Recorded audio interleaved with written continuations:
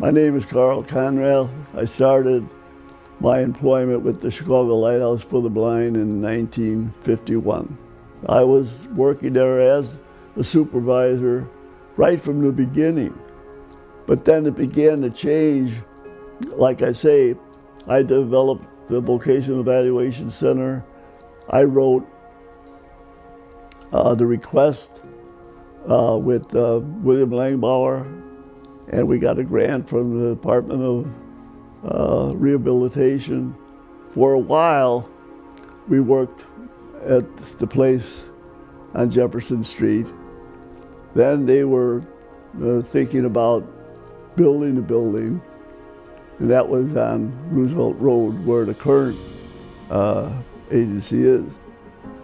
The second floor was primarily for assembly. We did Western Electric. We were working on plugs. That was what they used in some of the telephone connections. And we did Skillcraft tools. By the way, we also assembled a clock for the government. Now, in fact, we're still doing that today. So we've been fortunate to keep that contract all these years. We also had a placement program. Jim Kessler was the one that had probably the best placement record in the history of the lighthouse.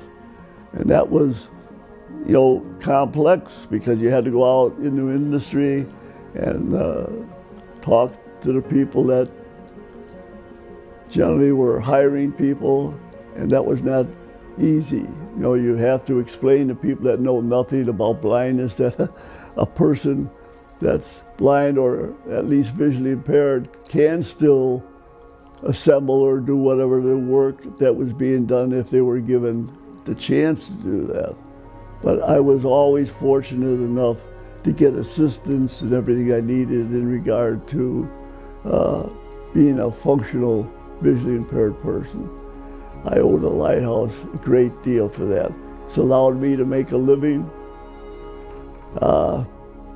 which I was totally thankful for, and I will be for the rest of my life, that's for sure.